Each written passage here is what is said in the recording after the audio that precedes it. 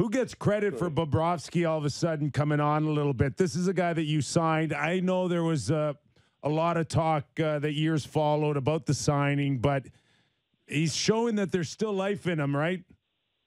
Yeah, I think he's a little bit, he was sick and missed a lot of games, and the Lions came in and did a great job for them.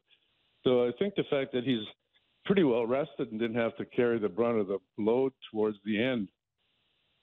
He looks sharp and he looks healthy and he looks refreshed. So, that's good news. And, the save he made on Marchand in Game 5, it's probably the turning point of the whole series. That series is over if he scores there.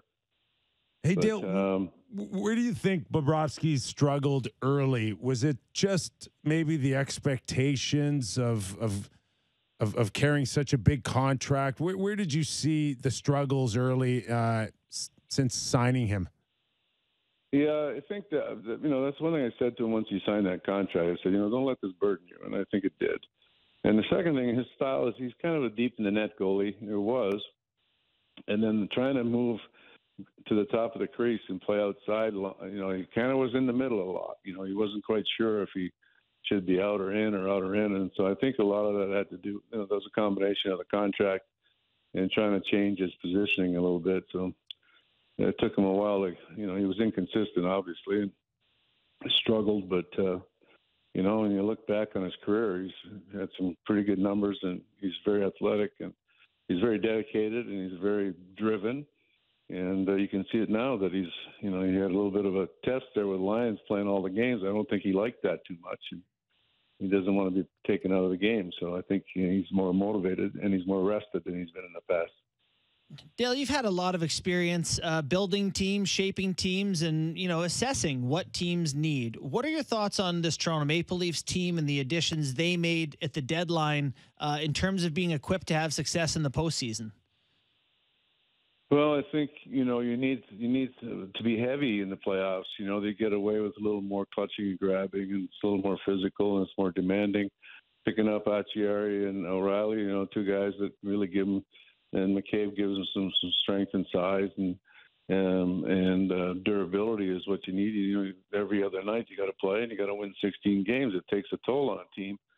And if you're a light team, a team that plays on the perimeter, you're not going to have much success in the playoffs. And I think they addressed the need there that they needed to be more physical and more durable and more competitive in the physical part of playoff hockey. And they went and did that at the deadline. And I like those pickups and I like those moves that they made. So much talk, Dale, about Matthew Tkachuk and the impact he's had, especially from Christmas on against Boston, and then great game to open up this series against the Leafs. What were your initial thoughts when Jonathan Huberdeau, who had a career year at 115 points and looked like he was really the face of the franchise along with Barkov, all of a sudden is gone for Matthew Tkachuk? What did you think about the trade at that time?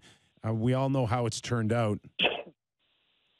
Well, you always they paid a lot to get Tkachuk, and I've always liked Tkachuk, and I liked Huberdeau and Uyghur as well, and give up some picks besides. But I think it was the fact that they needed to step up in the playoffs and be more physical, and somebody that can compete in a playoff structure.